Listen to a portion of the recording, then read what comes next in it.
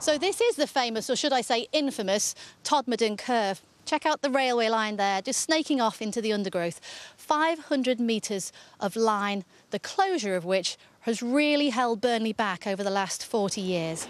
Without it, the 23-mile journey to Manchester can take up to an hour and 3/4. Without it, Burnley simply isn't on the map. It's about being able to get into Manchester to do business. It's about people from Manchester getting to Burnley to do business.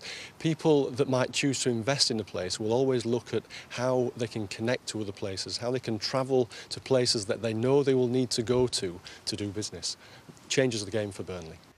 This taps Burnley directly into Manchester's growth. Jobs here attract £380 a week. Jobs in Manchester, £500 a week.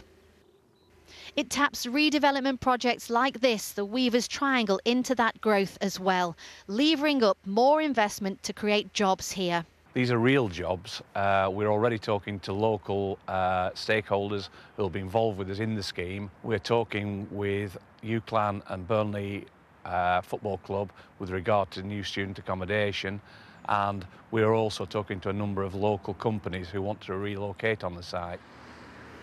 Right now, the train station is just a few parking spaces and 2 platforms. All of that will change by 2014. If you have a train that goes from here to Manchester, it'll only take less than an hour. So it'll be cheaper as well. Ideally, if I could, I would prefer to get the train to work.